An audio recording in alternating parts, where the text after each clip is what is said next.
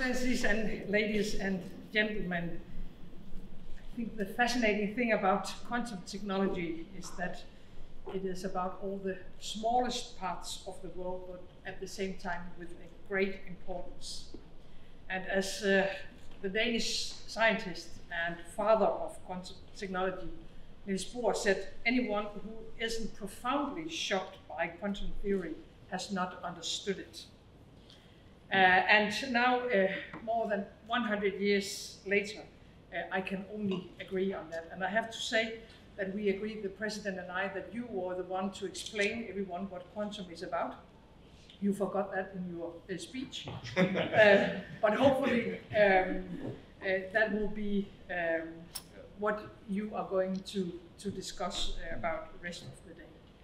I have to tell you that I consider what you are working with as shocking. It is almost impossible for the rest of us to understand.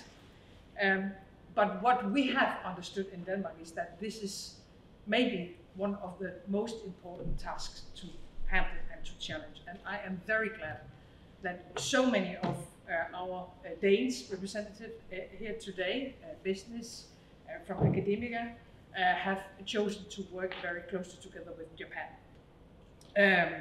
Hopefully, and I think we can already now be sure about this, this will help us in solving some of the major challenges humans all over the globe are facing. Health care, the climate crisis, diversity, as you were talking about before, cybersecurity. It is extremely complex what you're dealing with, and I think not least when we are talking about geopolitics, it comes with enormous risks and security threats. What you're dealing with has the potential to shift power in favor of whoever is first to develop it. So you have to be first. All of you gathered here today. We know now that our personal data could be at risk, financial records and critical infrastructure. And quantum technology might be able to determine the course of war in the future. So the importance of this area is only to increase, and therefore making our lead on its development is only more important than it was yesterday.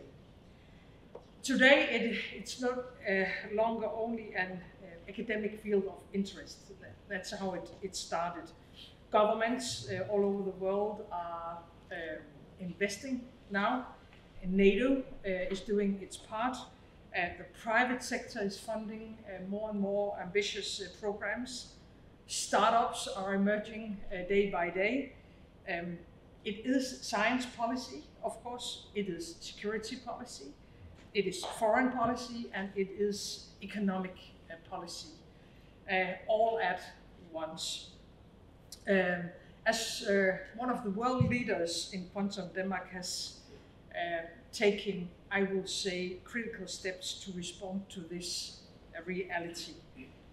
We have now our own good ecosystem on quantum, one of the main hubs for quantum technology in the world today, where research and business can find each other.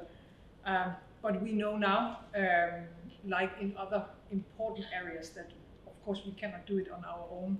So building a stronger bridge to Japan on this area is something that I am very thankful for.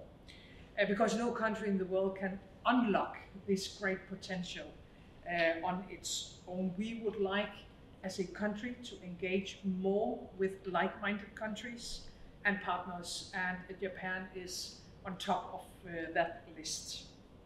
And the reason for that is not only because of your good academic solutions and environments, it is also because our two countries share the same values. We believe in the same: democracy, human rights, international rule-based society. And because we are sharing the same important values, I would really like to underline the importance of you as businesses and scientists working so closely together as you have decided also here today. So we have to share our knowledge, we have to cooperate, we have to build trust. I would like to say, to finish up, that the potential of quantum technology is mind-blowing. And if we are to make the most out of it, and if we are to make sure that our values, that it work for our values, and the values that we believe in, we really have to work extremely closely together in this area. So I wish you, all of you, good luck, whether you are a startup or a bigger business, or you are working with this as a scientist. Please work together to help us, politicians and human beings, to solve some of the great challenges of our time. Good luck today.